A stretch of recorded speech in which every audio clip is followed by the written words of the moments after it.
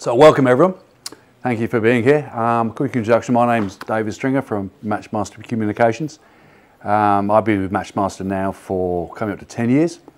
My role here today is really just to take you through, I think, a general introduction to MATV. Is that really what we're looking to? Just so I can make sure that we're pitching at the right level on this, an idea of different antennas, amps, that sort of thing. Is that really what we're looking for?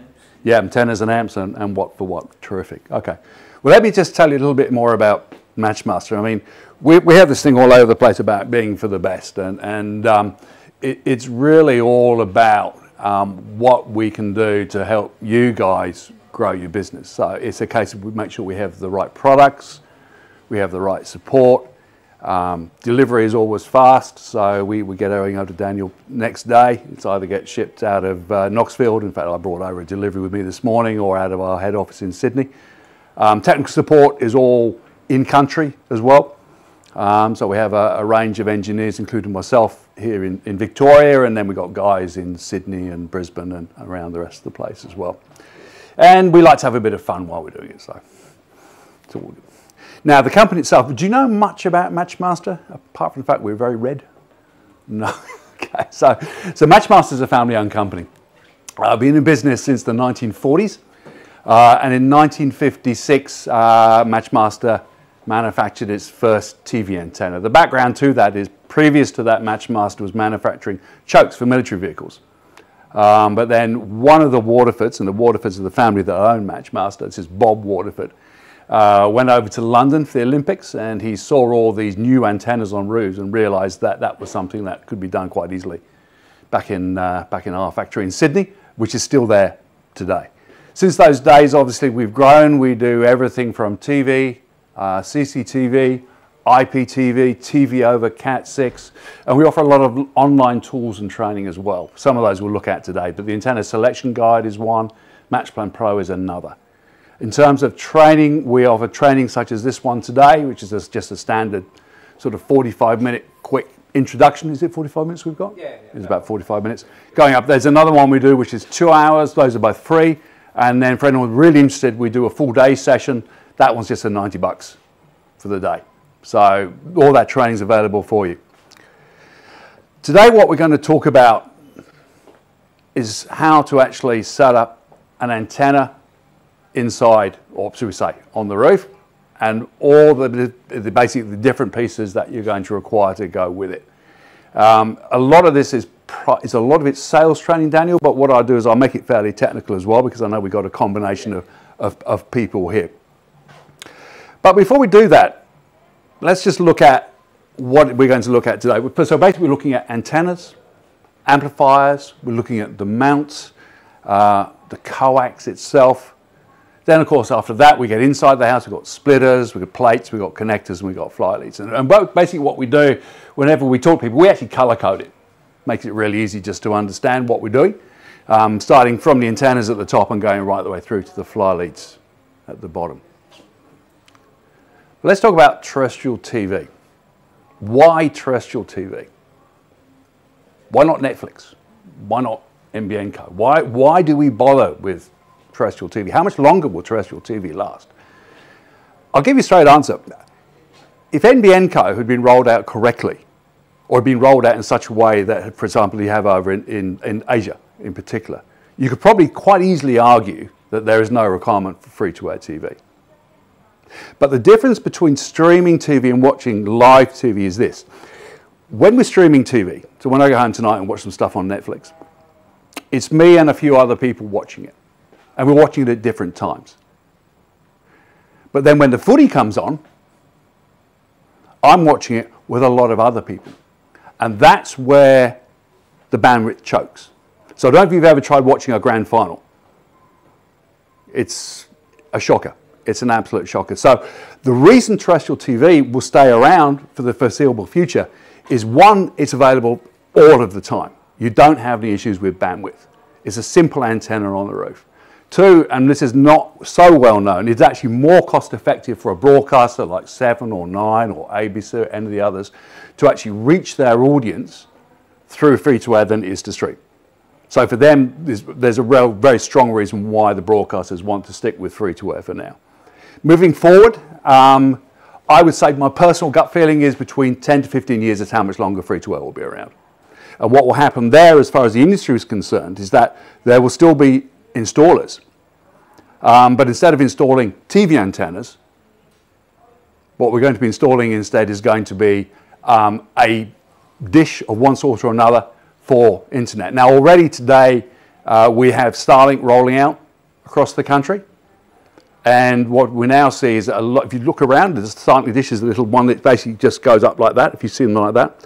And that's where the future's going. And that's where we see things are going. So yes, in 20 years' time, there are still going to be TVs on the wall.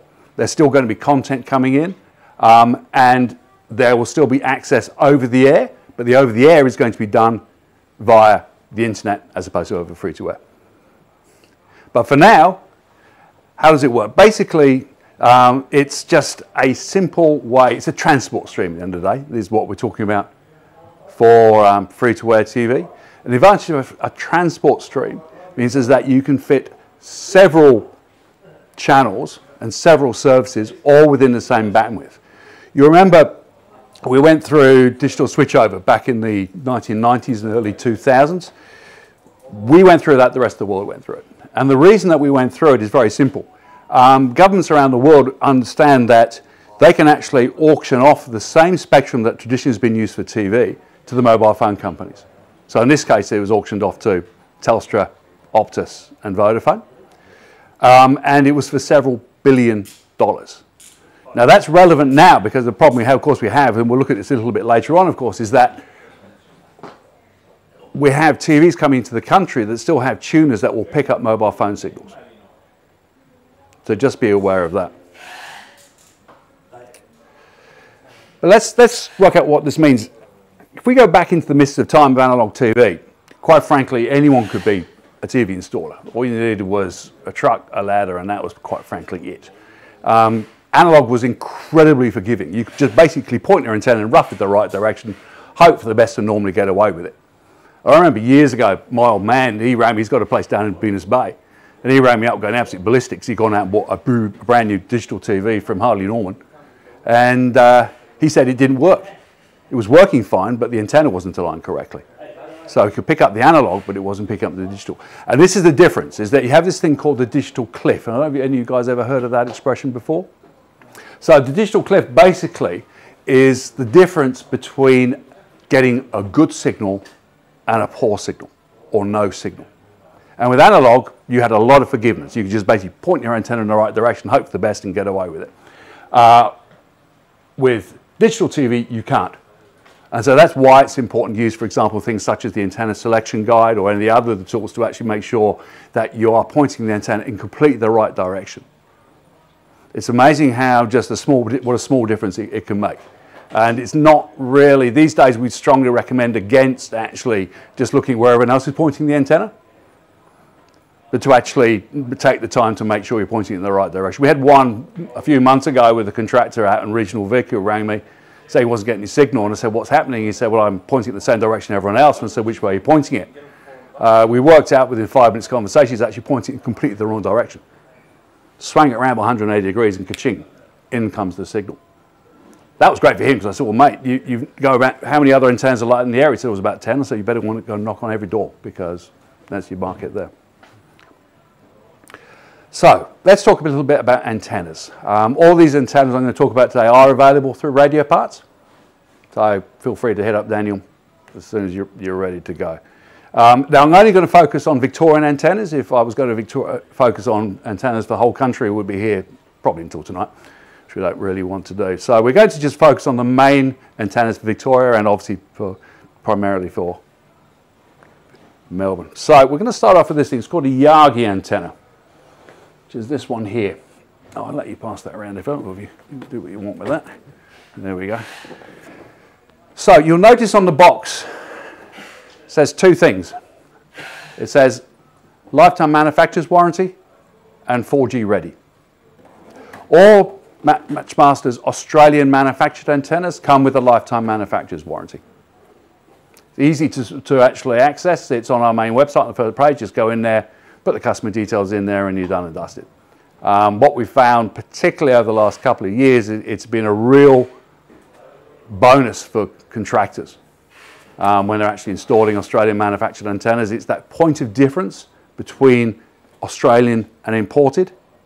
And what's been interesting over the last few years is that the conversation, I know it always happens, is the conversation about money. How much is it going to cost me?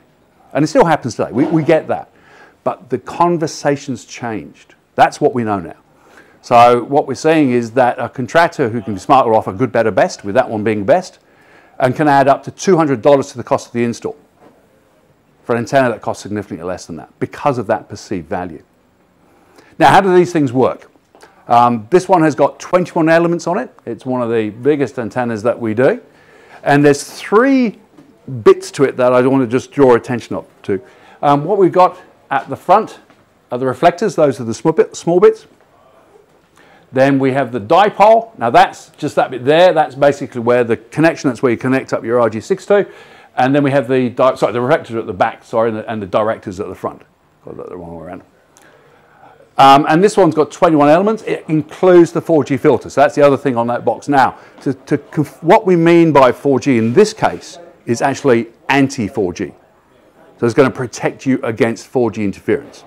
And that's a critical part today of what we need to have in a product. So this really is for anywhere in the outer suburbs. Now, I came out this morning from South Gippsland, and there's plenty over there. If you head out west towards Hoppers Crossing, there's loads there. So what you tend to find in these areas, and I'm the same, is that there's a local transmitter, which no one wants to look at because they all want the Melbourne channels. To do that, you're going to need one of these. Now, I speak from experience because I've got one of these on my roof at the moment. It gives you double the power of a normal antenna. So Australian manufactured, 4G filter, double the power, outer suburbs for this particular one. Now, are you guys across what we mean when I say double the power? Pretty much it. So everything that we do in our part of the world is measured in dB and also in dB microvolt. Now, there's a lot of when we do the 6-hour training session, I could take you through both, but for this, they're pretty much the same. So really, if we talk about an amplifier that has 20 dB gain, what that basically means in this case is that we're putting an input signal in of 30 dB and out it comes at 50 dB. So we're thinking, fine and dandy, great. But what does that actually mean? Now, later on today, when you leave this place, you're going to head off, you're going to get back in your vehicle, you're going to probably put some music on or talk station, anything else like that, and there's going to be something you want to listen to, and you're going to turn it up. And as you turn it up, it just turns up gradually, doesn't it? It's kind of like that. With TV, with every 3 dB that you add, you're doubling the power. So when you leave here, you're going to be walking up the stairs to get out of here. Yep? Think of that as your power. Every time you take a step, that's 3 dB. You've doubled the power.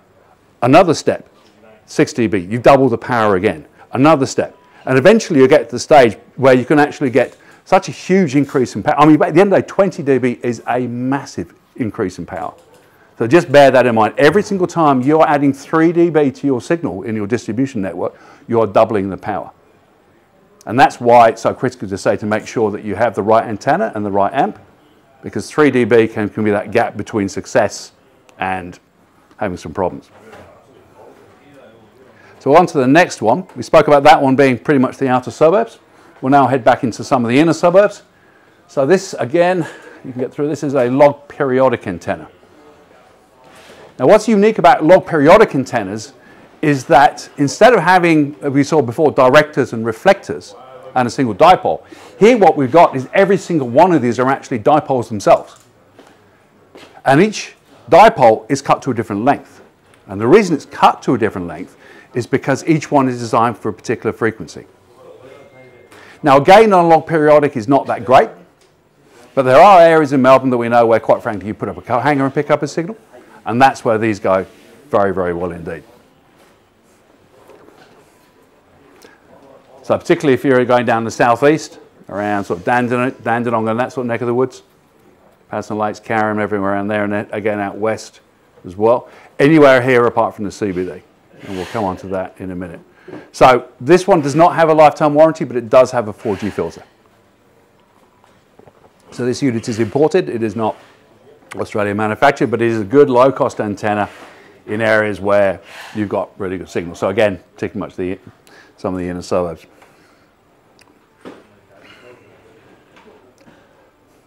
So I think this we've covered already. So the point being, though, with gain is that, let's say, for example, someone's not lined up the antenna completely correctly, and they've lost 3 dB,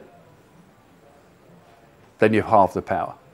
The whole point about gain is that when you look at antennas, one of the best ways to judge how good they're going to be and where you're going to use them is to look at the gain.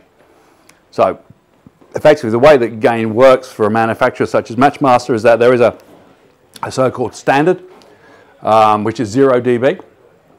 And then any antenna basically that has gain of, say, 3 or 4 dB, you're doubling the power. If it's 6 dB, you're quadrupling the power. 9 dB, you're making it 8 times the power, and so on and so on. So the more gain an antenna has, the better it's going to be. The third one we're going to look at then is a phased array antenna. Now, who can tell me where would you want to use a phased array antenna? Anyone know? What's one of them? Yep. CBD. Yeah, thank you. So this is a phased array antenna. It's called a phased array because you've got 4 vertically set up bars like that. Okay. When would you use this and where would you use it? CBD to start with, and we'll look at regional in a minute, but let's start with CBD. In the CBD, we have a lot of signal reflection. Think of this as a Hoover. Think of a Yagi antenna, like that DC21A, as a torch, or a lighthouse for that matter, and think of this as the Hoover.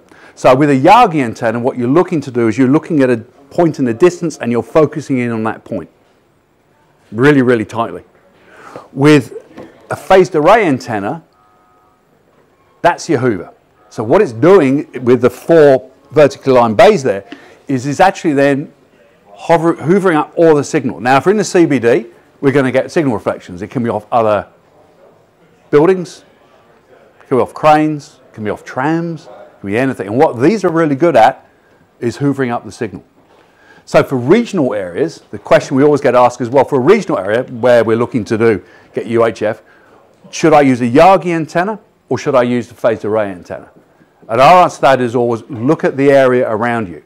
So for example, in a regional area and you're setting up, and say, on a farm, and there's a lot of trees around the property, that's the stage to start thinking about a phased array. If on the other hand there's clear sight to the transmitter, then that's where we say use a Yagi, and that's the difference between the two. So, anyone like to take a guess as to why on the screen now we've got it showing as pointing up that way and that way at the bottom? Any particular reasons why that might be and where we'd use it? All right, so this magic thing called polarity. So, why is that important to us?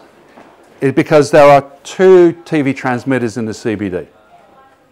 There's one on Burke Street, which is the newer one, and there's one on Chapel Street on the Channel 10 building. Both of those transmit in horizontal polarity. So what that means is that when you're using one of those and you're putting up in the CBD, you need to swing it round by 90 degrees.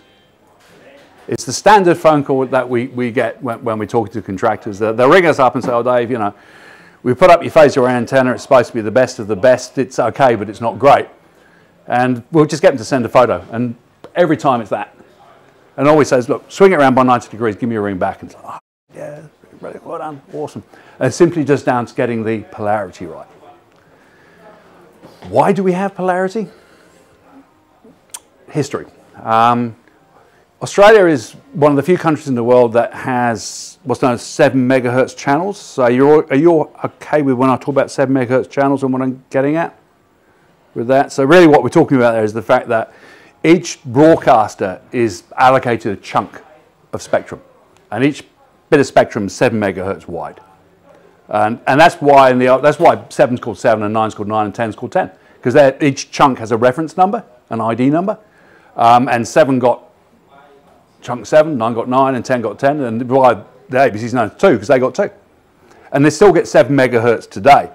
Most other countries around the world have 8 megahertz. We went for 7 because going back in the 1950s, when we had a big country and a small population, we didn't see much sort of issues with any kind of interference with too many transmitters dotted around. Of course, as the country's grown, population has increased dramatically, more and more transmitters have come up, and we start getting this interference problem. So the simple way around that, swing the polarity around by 90 degrees, make it horizontal rather than vertical, off you go. So that's the reason why. It's just to be aware of it. And then the final one we had, you guys seen one of these before? This is an omnidirectional antenna. It's a bit of fun, these. So this is a circular antenna. It's the size you see of about a large plate. It's got a massive amount of gain. We're talking about 15 dB gain on VHF, and I think it's 26 to 28 dB on UHF. When you compare that to a standard antenna, you know, like the Yagi there, the best of the best, when you're looking around 12 to 14 dB, depending on whether it's VHF or UHF, it makes a massive difference. It's a powered antenna as well. Now, originally when we launched this, we figured it would be really good for houseboats and grey nomads, caravans, RVs, that kind of thing. What we find now, for every 1 that gets put onto a houseboat or onto an RV, 9 are being put onto buildings. Now the question is, well, why is that? They go into buildings anywhere where the final customer is not allowed an antenna, or for aesthetic reasons doesn't want an antenna on the roof.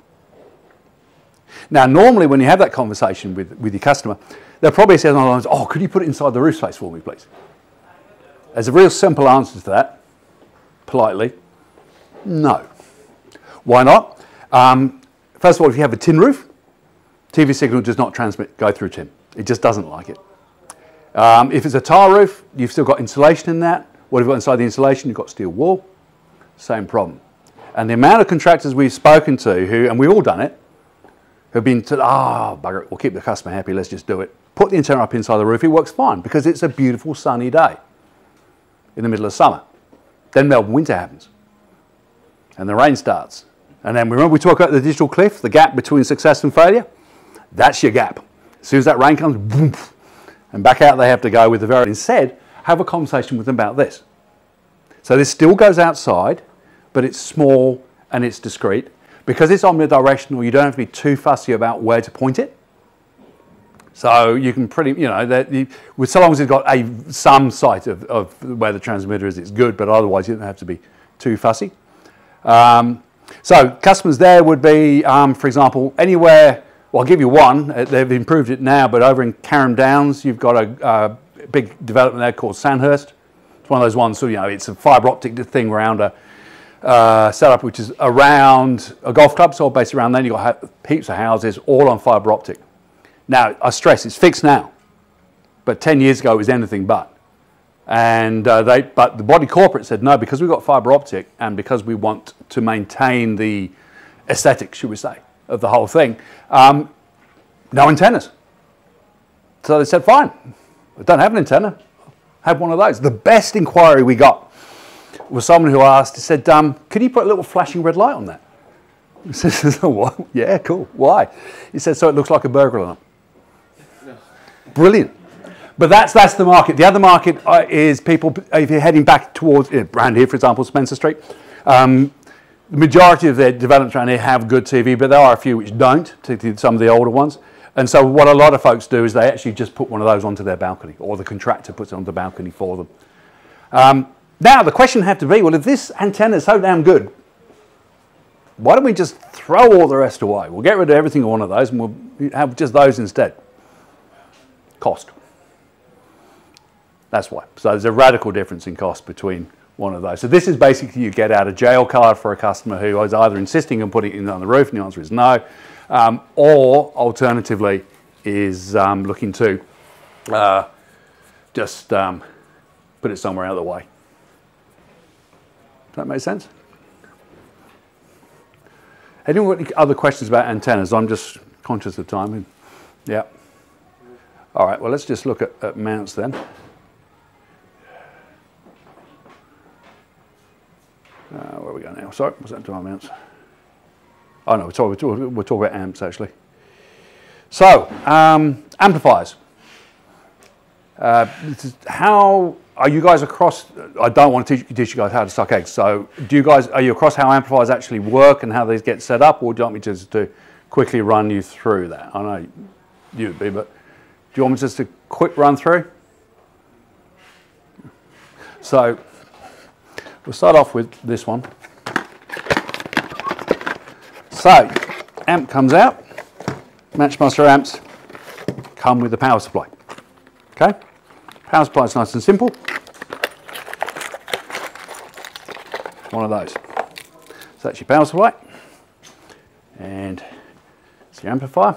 Now on the amplifier, you've got an input for the antenna, and you've got an output for the TV. And there are different amps depending on what antenna you're using. So this one here is for example, the DC21A, because it's going for UHF and VHF, which is the main, which is basically where the frequencies are for Mount Dandenong. If you're going for the CBD, which is the MDU50 there, the phased array, there you need a UHF one, okay? And this one, as you see, has got adjustable gain. So the question has to be, how do we power these up? And where would that power supply go? Anyone want to tell me? Thank you. Yeah, exactly right. So how this works, you'll see on that, is that you've got on the you've got a smart little gizmo there, which basically gives you an input and an output. So it's going to do two things. What it's going to do is it's going to send 14 volts up the coax, so the coax can carry 14 volts. It's going to go through the splitter, and it's going to power up the amp.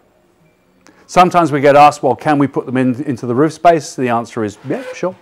Not a problem at all.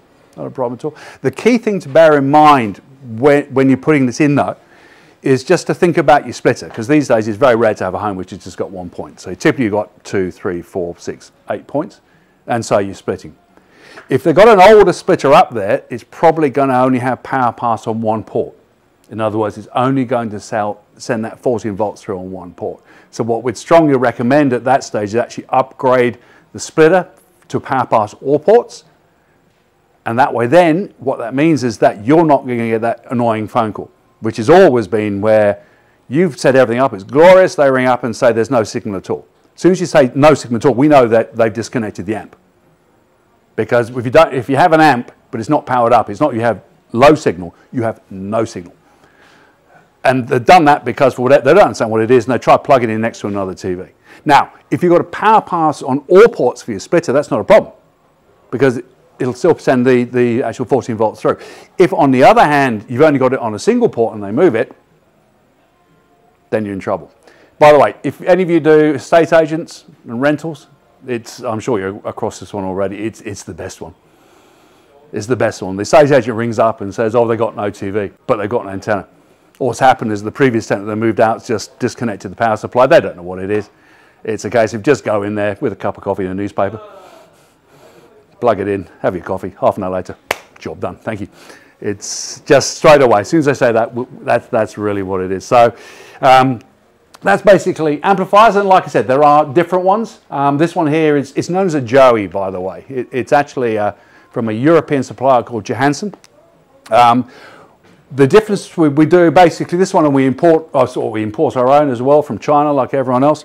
The difference between the Joey and the normal ones is that, you know, we spoke about that antenna being a get out of jail card. The Joey's your get out of jail card for amps as well.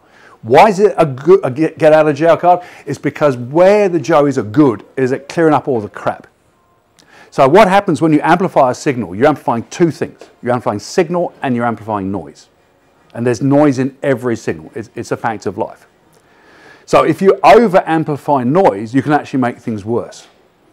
That's why, and you see some of the weekend warriors do this, is that they'll go and spend thousands of dollars on the latest LEDs, and then instead of getting a professional installer out, we'll actually go and buy one of those sort of amplifiers that you stick by the TV, and then wonder why it's all gone to. The reason it's done that is because you've actually put the amplifier noise. It's just a fact of life. And what they've done is they've amped up the noise so much it's killed the signal, which is why you always have the amp before splitter. So just one thing to be aware of that as well. The Joey, though, going back to why that's so good, is because with the noise, it actually filters out the noise on either side. So there are areas around Melbourne which are like we call them the installer's graveyard. Out east, Listerfield is one. I'll give you a word of advice. If you ever get asked to do a job in Listerfield, think very hard about it. And then take at least 3 antennas with you. It's just the way it is. It's just a really nasty place to be. So be aware of that. And then make sure you're going to use the Joeys. They're just much better at clearing up the mess. So what we suggest is when you're going out to a job, have a range of standard amps, but also make sure you've got at least one Joey for that particular job, or a Joey for every job, because it will get you out of trouble. I can guarantee you that.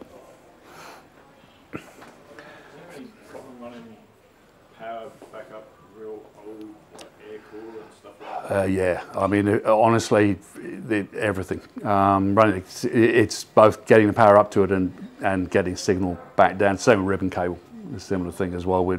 Again, and I know it's the perfect one I'm talking about, where you just magically remove it and magically put a new coax in as RG6, but yeah, that's really probably what we'd have to strongly recommend. I mean, the other way you can do it in that situation, I guess, is you can run it down the outside of the property if you need to. Just remember to put the drip loop in at the bottom so that the water doesn't flow into the coax. How am I doing for time? So, okay, with this one we already covered off. So like I said, so if you're using the phaser antenna, just be aware that there's a UHF version for that. The form factor and how it works is exactly the same. It's purely just for UHF. So, suggestion we make is a nice easy way just to think through, well, what antennas do I need for a job? So we talk about good, better, best, and this actually now comes down to how you grow your business and what levels of margin you want to make, and of course obviously the customer you're talking to. So if you're talking about a customer who for whatever reason does not want to spend a huge amount of money but still requires a good solution, what we suggest is the log periodic antenna, the LPO3, along with the imported amplifier, the MA30 PDF, which is that one there. Again, as you can see, the form factor is exactly the same. So that's a good one. A better one, now we say here the DR3006. Now, Radio Parts have a really good antenna here, which I want to draw attention to. It's their version of the DR3006. So this is the DR3006. It's Australian manufactured, has a lifetime manufacturer's warranty, costs just a few dollars more than a log periodic, but the perceived value is so much higher. And so what's happened for Matchmaster, and again, COVID's had a lot to do with this, I can tell you that now, is that the desire to actually install Australian has gone through the roof. So I'd strongly recommend, talk to the guys here about the V36 4G. It's the same one of those. It's just got a light, nice Radio Parts colour boom on it. The great thing about it, it's a Yagi antenna. It's Australian manufactured, lifetime manufacturer's warranty. Has a similar level of gain, in fact, to the DC21A. It's just a little bit less. But trust me, unless you're going to the very outer suburbs, that's the go-to antenna. Now, talk to Daniel about the price, but I can tell you now that we know, speaking to all the contractors, that they can easily add $100 to the cost of the install just by actually putting one of those in. So I want you to please just be aware of that. It's one that is what we need to just look at a bit more. The DR3006 or the V36 4G is this one. So again, you'll see lifetime warranty. You know what a lot of smart installers do, which I really like? They actually take that into the building and show it to the customer, and show the lifetime warranty, and show the Australian manufacturing and everything else like that. And then what they do, there's one guy, I love him, what he does is he actually, because that takes about 30 seconds to put together. We also have, there's a bag version as well, but the 4G takes about 30 seconds to put together. He actually shows the customer how he puts it together. It's like, look at me, I'm the expert at what I do. This is why you're paying me top dollar for this. And then he goes ahead and installs it. And then where necessary uses an amp as well. So just a tip there. So that's your good, better. And then finally the best, obviously then, would be the big Yagi antenna, the DC21A and the Joey. So that's basically going to cover your Melbourne suburbs. So anywhere which is coming off Mount Dandenong. So that's anywhere apart from the CBD. Now there are some areas, Footscray is definitely still covered in CBD, Docklands definitely CBD. As you go further out, sometimes you do have a choice, and I'll show you a little bit later on, depending on how we do on time, to the antenna selection guide, how that works. But we do the same thing then for the CBD, and bear in mind again, because of polarity, we've swung the antenna around by 90 degrees. So we have a good, a better, and a best. Now, fortunately, radio part stock the best, which is the MDU50. So that's the one we'd just say, look, just go for that. Again, it's got the 4G filter on there, rock solid, nicely built, easy to put together.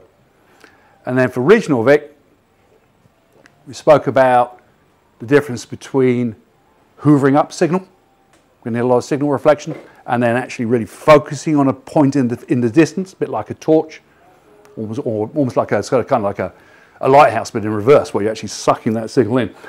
That's again where we have these ones here. Now, I haven't brought these with me today, but we basically have Yagi antennas, again, all lifetime warranties.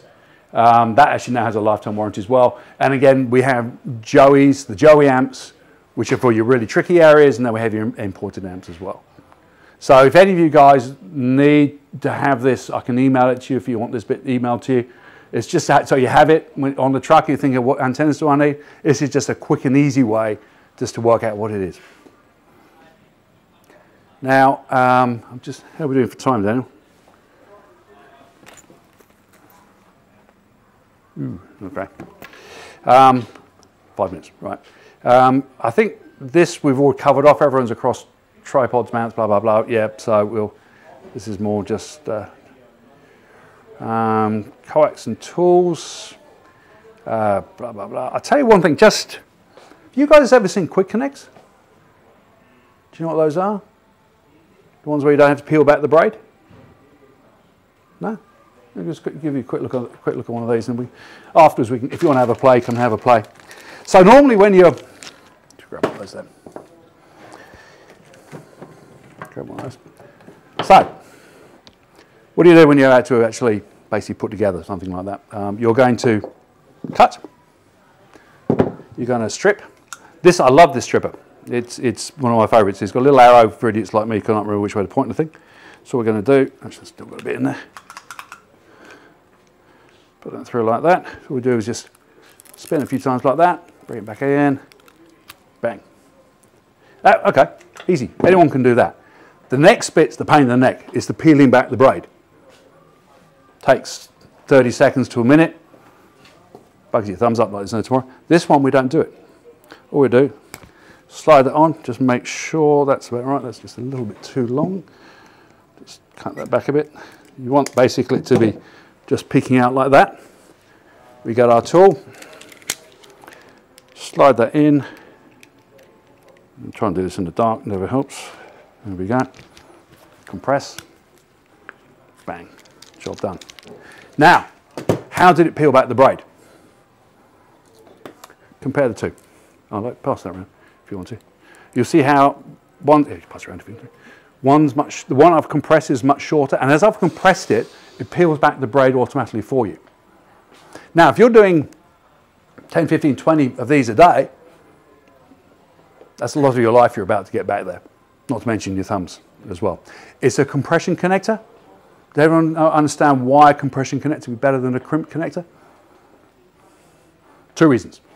First, a compression connector does not lose signal as much as a crimp connector will. So a good compression connector like one of those will lose you at most around half a dB. A crimp connector will lose you at least 1 dB. A poorly fitted crimp connector will lose you up to 2 to 2.5. Now bear in mind we said if you lose 3 dB you're halving the power. The other main one, and this is 4G mobile phone interference. These things. The spectrum that was sold off by the government is at the top end of the UHF spectrum. And that's now used for 4G mobile phone services. All the TVs that come into Australia have tuners that will pick up those 4G mobile phone signals. They typically you'll find them on channel 61. If you've got a signal meter and you're scanning across, it jumps up like that and that's channel 61, that's your 4G. Now, a poorly fitted fly lead with a crimp connector is a mini antenna, and it will pick up the 4G mobile phone signal. Now, there's two areas of getting 4G. The first is the uplink, and the second is the downlink.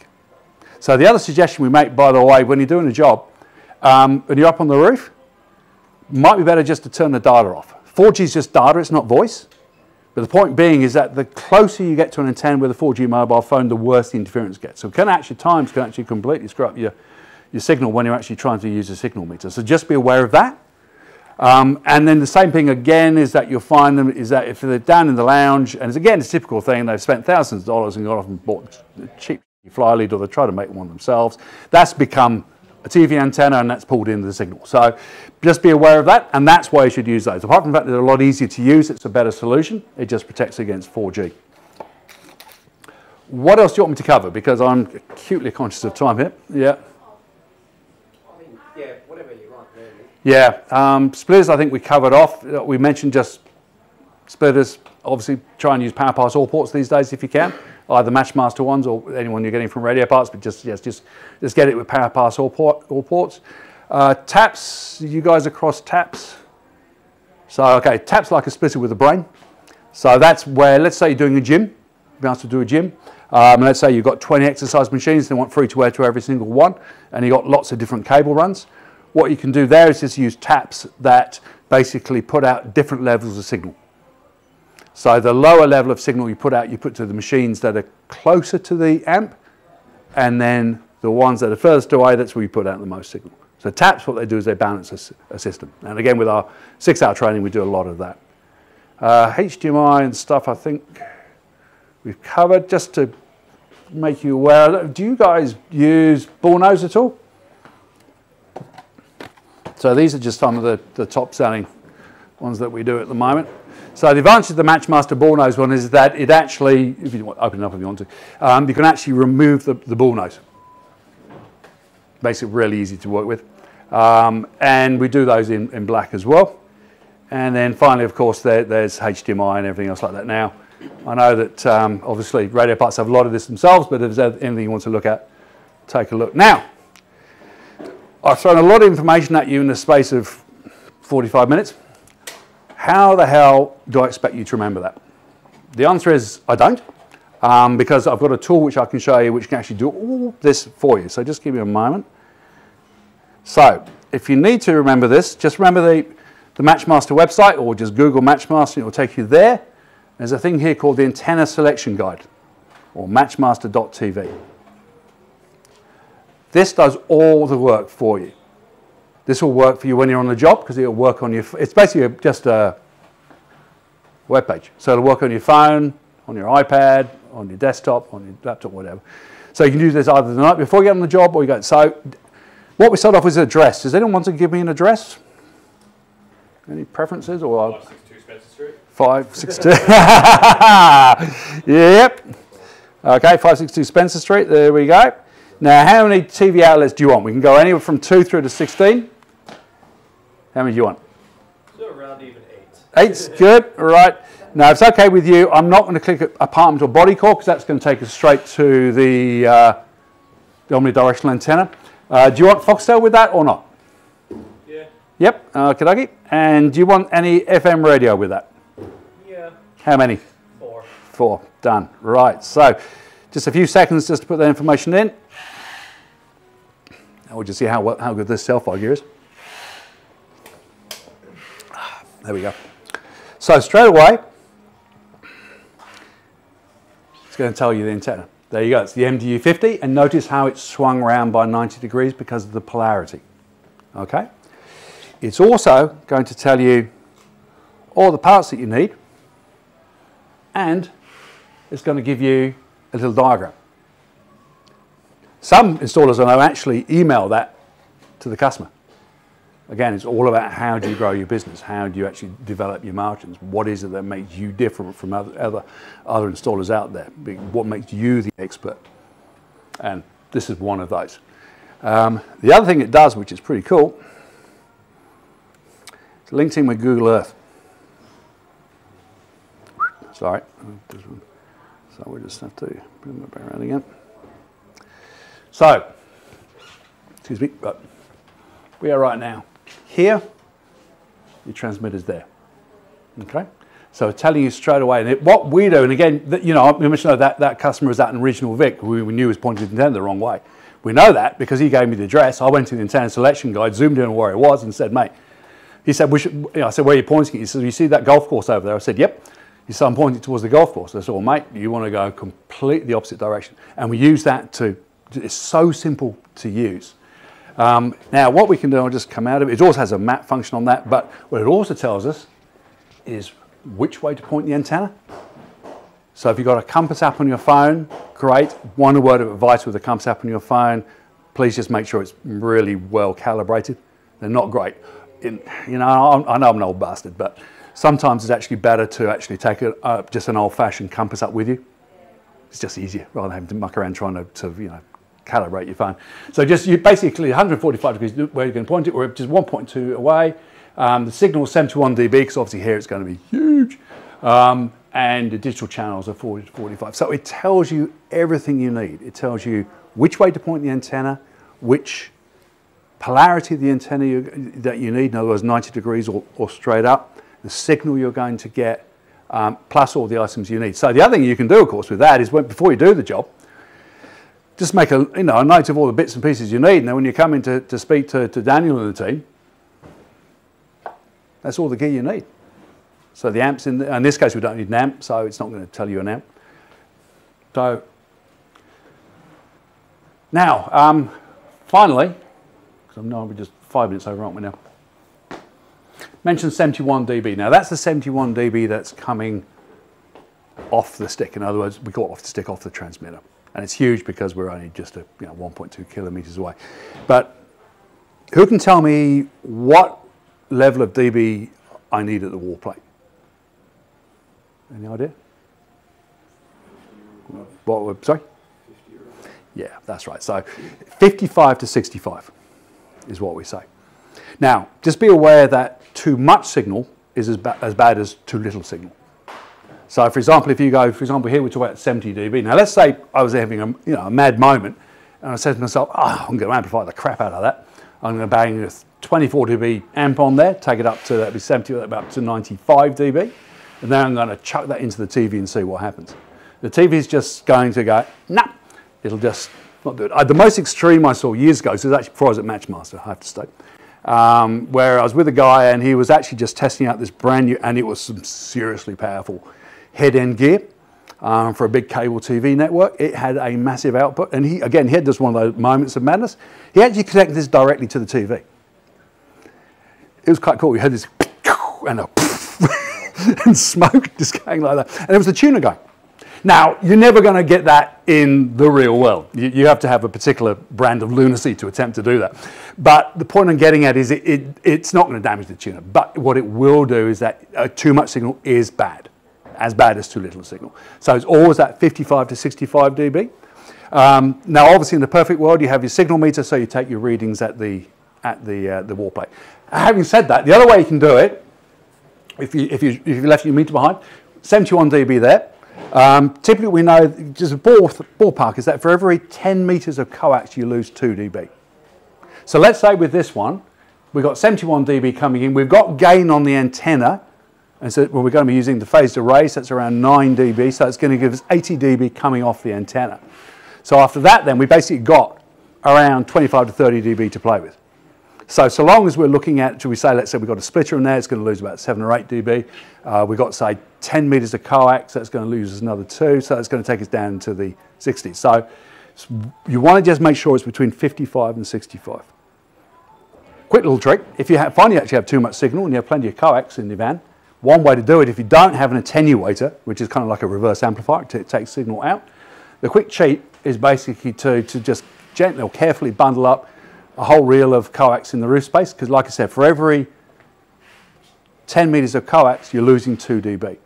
So if you want to lose 4 dB and you don't know how to do it, we'll just grab 20 meters of coax and just wrap it around in a gentle coil and off you go.